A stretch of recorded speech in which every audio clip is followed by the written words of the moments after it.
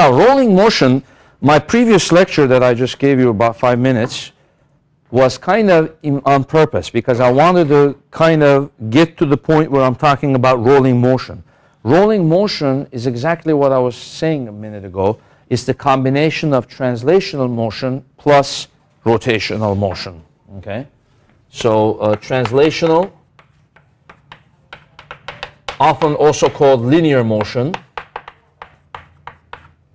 Translational plus rotational motion.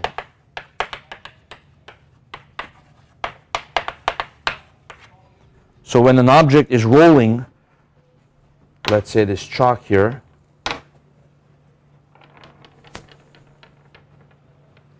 okay, it's rotating, plus the center of mass of it is translating. You see? So that's a combination of the two.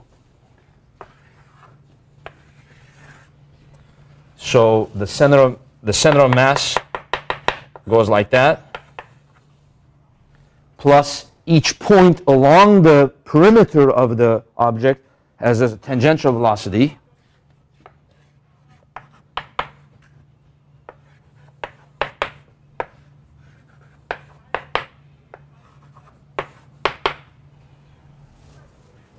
You see? And therefore,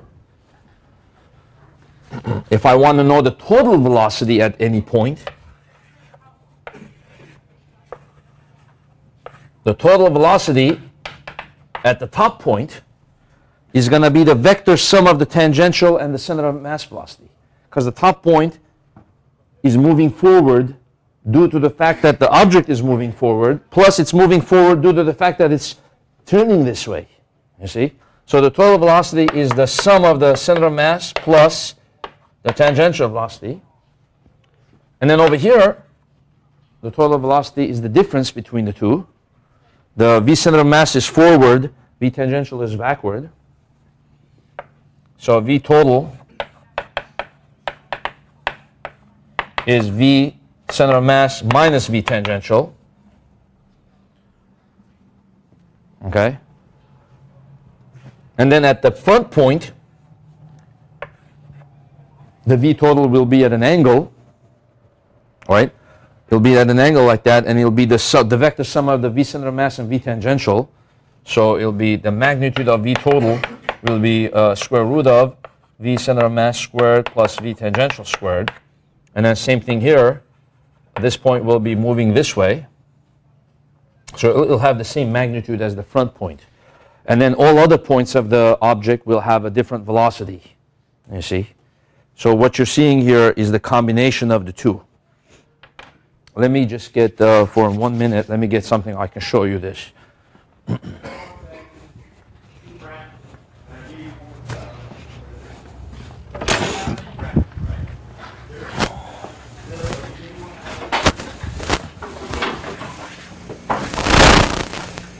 Okay, let's see here.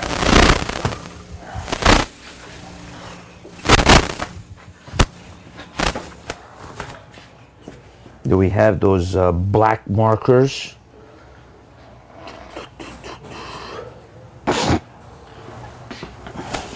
Oh, here it is.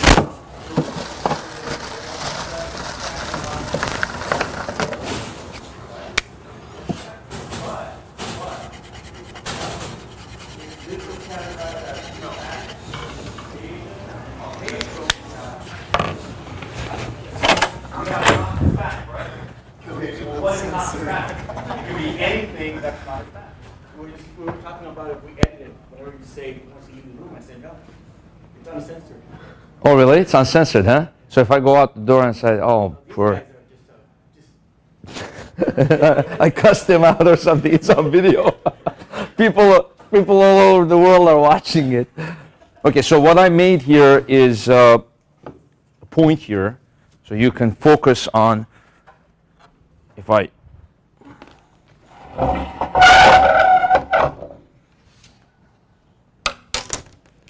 I'll give this at an angle. So focus what's going on to that black point.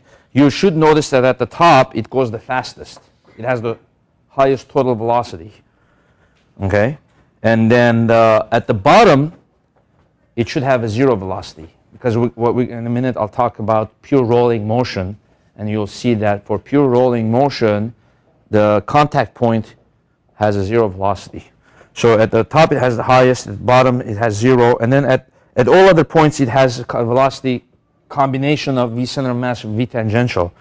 Okay, so I'll roll it here.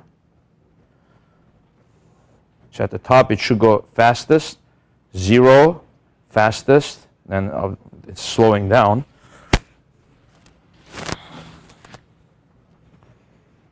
Zero, fastest, fastest, zero, like that. And now we could also put this at an angle.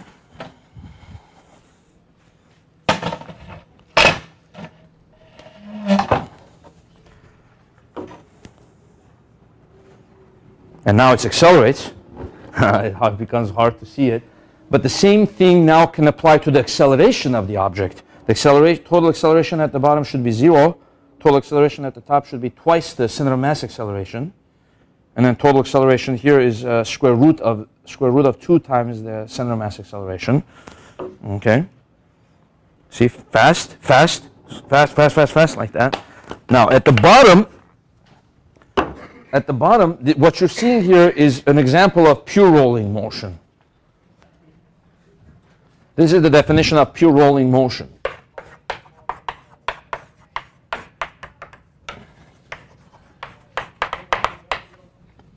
V tangential equals V center of mass. Okay? For pure rolling motion, V tangential equals V center of mass. That means the rate at which it's turning that is equal to the rate at which it's moving forward, you see? So what would happen then? The V total at the top is twice the V center of mass. So for example, if a car is, you're driving your car 60 miles an hour, and there's a little bug at the tip of the tire, okay? The bug will experience a velocity of 120 miles an hour at the top, and at the bottom is zero velocity. For a minute, the bug gets to rest for a split second, okay? So V total at the contact point is zero. And then V total at the front or back point is going to be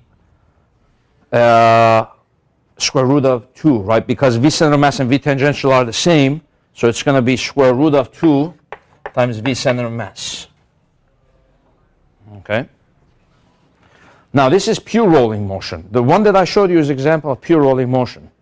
Now you could also have other variations of rolling motion. One is called motion where V tangential is greater than V center of mass. That could happen in a case where the object is moving, the object is turning faster than it's moving.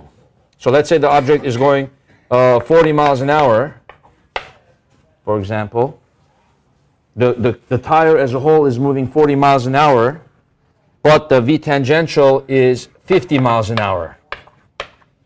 So the tip of the tire is turning 50 miles an hour, and then this is 50 miles an hour. This is 50.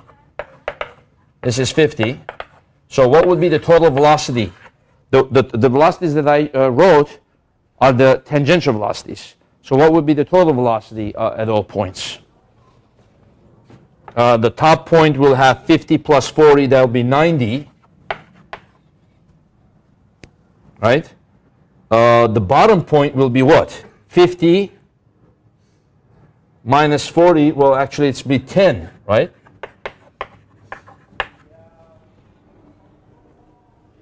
When could this ever happen, where the thing is rotating faster than it's moving forward?